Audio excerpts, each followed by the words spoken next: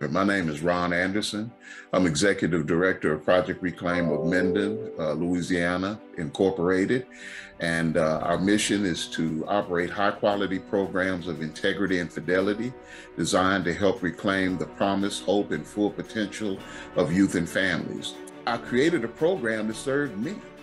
I was from a single-parent household with addiction and violence, no electricity, no heat, no food, one meal a day, Monday through Friday at school. And the prediction for me was that I would end up in Angola State Penitentiary or die in the street.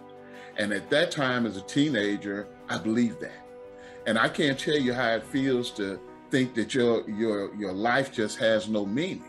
But I was blessed that there were people that sold into my life that saw the possibilities in me, even though I was from a distressed circumstance.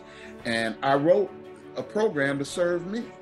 And it had never occurred to me before. But when I looked at that and I asked my wife to come in and take a look at it as well, it had never occurred to me that I'm utilizing the same strategies that people use to rescue me from that dire prediction that a lot of people had for me.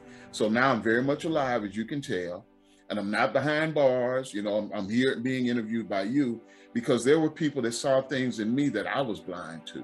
So I feel a sense of obligation to help other young people see something in themselves that they may not see. Being a part of this affiliation has just, Phil McInnes is a local businessman here, and he saw Mr. Woodson on a news program. And so he reached out to the Woodson Center, and that's how we got connected. And Curtis and I connected after that, and then we received one of the many grants, which helped tremendously. But let me tell you what else that did. Mr. McInnes had a facility that was being occupied by another agency, and they decided that they didn't want to manage the facility anymore, so they approached Project Reclaim about managing it. And so we agreed to do so. And then this past January, Mr. McInnes approached us and asked if we'd be willing to accept the building as a donation. So Project Reclaim started out of my home. I'm in my home office now talking with you. It started right here. Now about 1.3 miles from my home, we have a 5,300 square foot facility. We have office space, and the agency that was there previously, when they left, they donated all of their furnishings.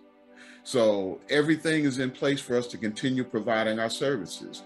So by Mr. McInnes connecting us with CAN, by him being involved in it and with some of the Zoom calls as well, it's just opened tremendous doors.